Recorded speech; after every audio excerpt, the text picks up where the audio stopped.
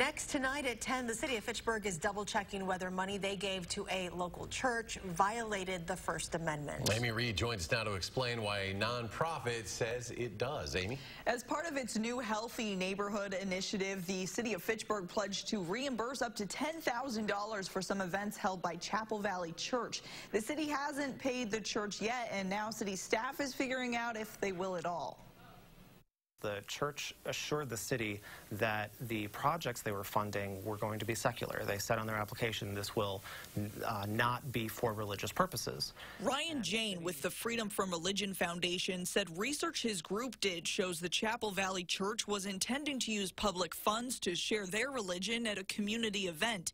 The church applied for the money through Fitchburg's Healthy Neighborhood initiative. The $10,000 was to be reimbursed after the event happened. The church couldn't meet on camera, but a pastor told me over the phone there wasn't any ministering at this event. During one of his sermons, which are held at a local elementary school, another pastor said the goal of the event was to bring the light of Jesus in us wherever they go.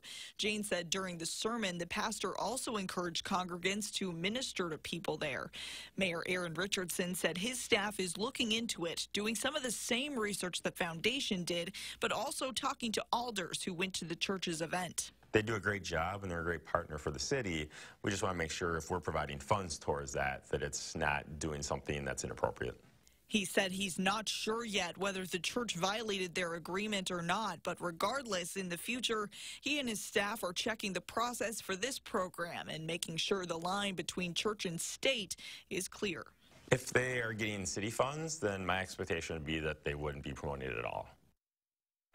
Richardson said his staff will be looking at this for the rest of the week. Depending on what they find, they'll figure out next steps, which could include not reimbursing the church for this event.